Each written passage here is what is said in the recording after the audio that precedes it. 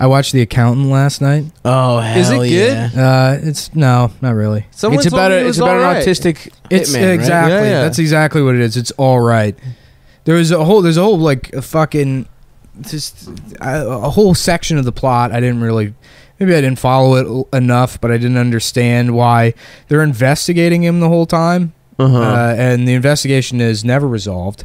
There's no real development with the characters investigating him. They don't explain what's going on with that or why they're investigating him, and then it turns out the lead investigator knows who he is, but that's not a conflict for whatever reason. And then he's like blackmailing one of the other agents, and they don't really explain why he's blackmailing the other. You know what's so funny is it's a movie where it's like, hey, autistic people, not only they're not bad people, they can, sometimes be good in the sense that they could be murderers.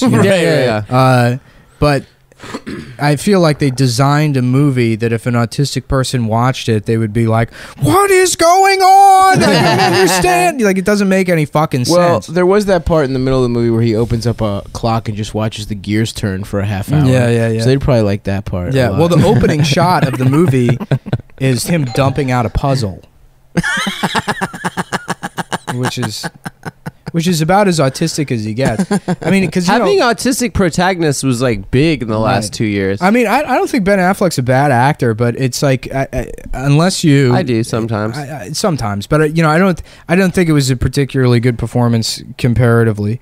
I don't know who's there. I don't know who's ringing the doorbell. Someone's phone is ringing. Yeah, my phone is ringing, but it's not someone who's downstairs.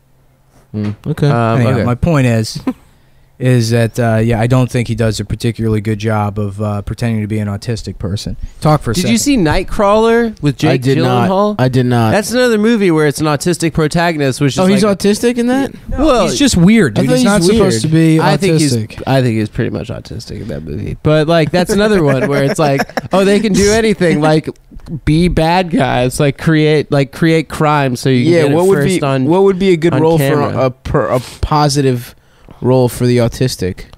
Like remembering a lot of numbers. Rain Man. Yeah, well, Rain in Man's the best. accountant, he is an accountant or whatever. But then it's also stupid because it's like he's the accountant for all these like mobsters, these international criminals, and all these international criminals are like, this is the best guy in the world. I mean, nobody's a better actuary than him.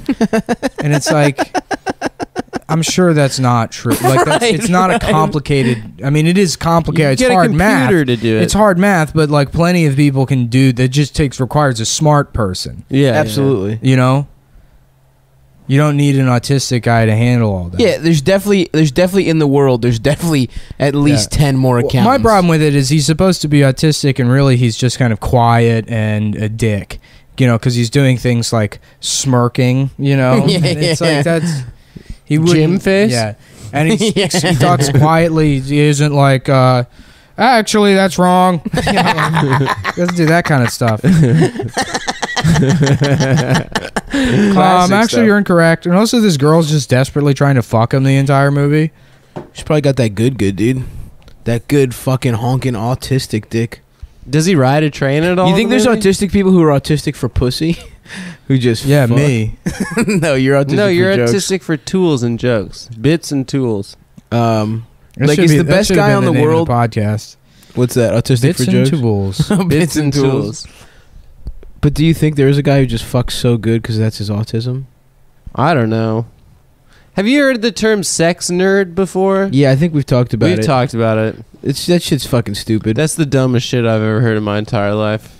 I'm just a sex having animal. I'm not a nerd, baby. I'm a sex jock. That's me. Yeah, dude. I'm a sex jock. I'm a sex prep. My Letterman jacket. I like have a popped collar when I eat pussy. Yeah, you're a sex prep. I'm a sex jock. It's only the wear Breakfast Club Ralph but for Lauren.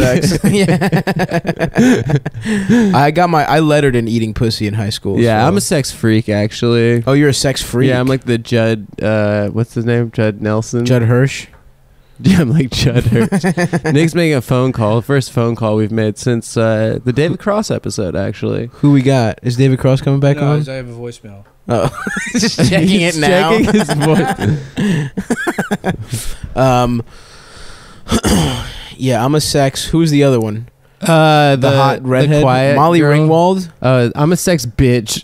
I'm a sex bitch. I'm a sex foreign exchange student. Dude, I would love to. I fucking would love to smash Molly Ringwald, dude. Back in the day, maybe even now. She's looking pretty good these days. She still looks good. She's still keeping it tight. She was on an MTV something award on some kind of nostalgia thing, giving out like best teen movie like a couple years ago.